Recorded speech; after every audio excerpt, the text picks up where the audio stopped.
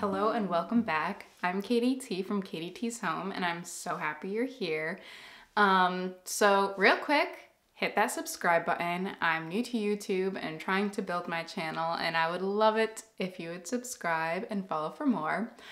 But moving on, so do you have a metal filing cabinet that just doesn't look nice? Like, it looks kind of meh, and you really want to do something with it. You don't want to get rid of it because it is practical and nice to have, but it really is not doing your home office any justice. Well, good news for you. If you are in that boat and struggling with that, I have a tutorial or DIY on how I updated my metal filing cabinet, and I'm so excited to share it with you. So yeah, hit that subscribe button and let's jump right in.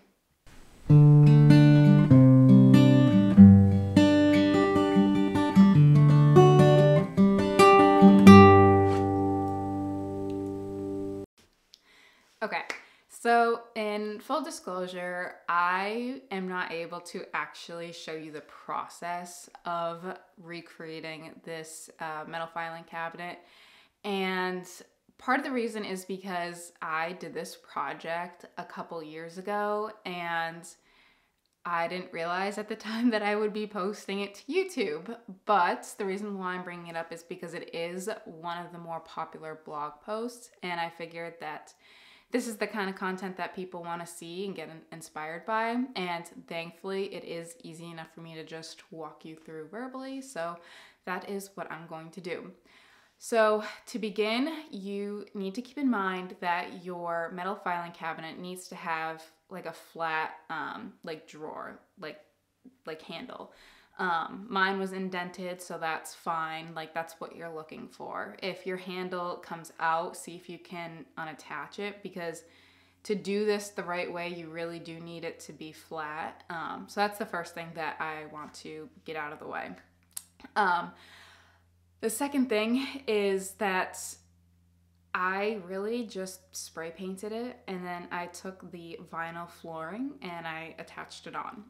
Now, keep in mind, I made so many mistakes in the process of doing this, so make sure you definitely keep watching because I will talk about those mistakes. But it really is just that simple. Like, you know, do like a really thorough job of washing your metal filing cabinet. I used Dawn soap and like a scrub brush, and I wasn't afraid to scratch it because I kind of wanted that, I don't know if I'd call it retro, but like that rustic look. So I did that for the outside, and not only that, but if you want things to stick, like the adhesive part of the vinyl floor planking, you really want to make sure that it's clean because it will not stick if it has any type of oils on it.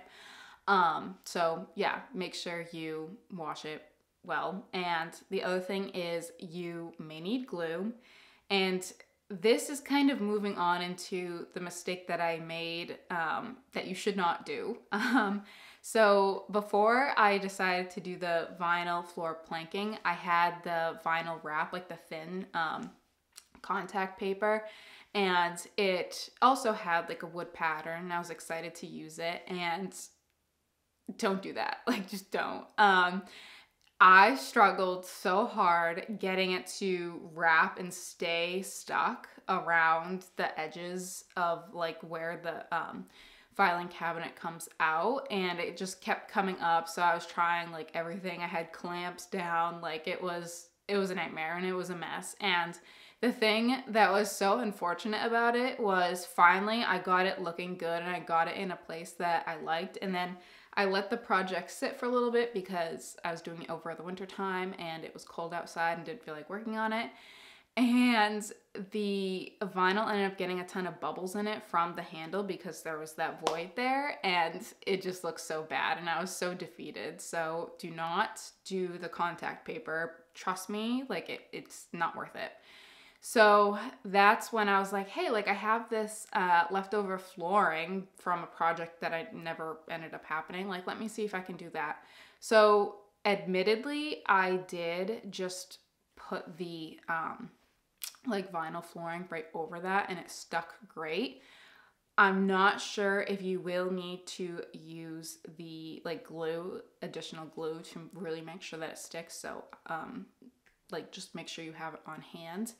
And then the other thing to note and keep in mind with that being said, because the vinyl floor planking, it's just flat. So when you do open up the drawer, the edges might not be pristine.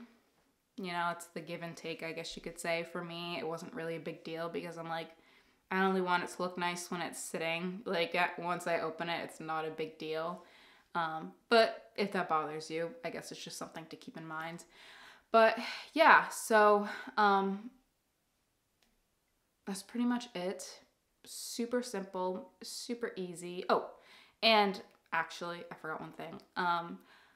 Another thing to keep in mind when you are putting on the handles, make sure that you're drilling where there's no backing. Yeah, again, I learned that the hard way. I was like, oh, I'm just gonna make it center, and there was some backing in the drawer, and it was really thick, and it was not gonna work. So yeah, make sure that you are drilling in an area that's it's thinner metal and the drill can go through. I'm sure there's specific bits too, or there are specific bits to go through metal. Make sure that you have that as well. But yeah, so pretty simple process. I'm so happy I did it, and it's been holding up, like I said, for like a couple years now. So definitely well worth the time and energy. And honestly, it was a pretty simple DIY. Like I've done plenty of DIYs in my time, and this one was, besides the mistakes, but that's more on me just winging it. Like if you follow my instructions, like it will go by smoothly, I promise. But yeah, that's it. So hit that subscribe button, and I will see you next time. Bye.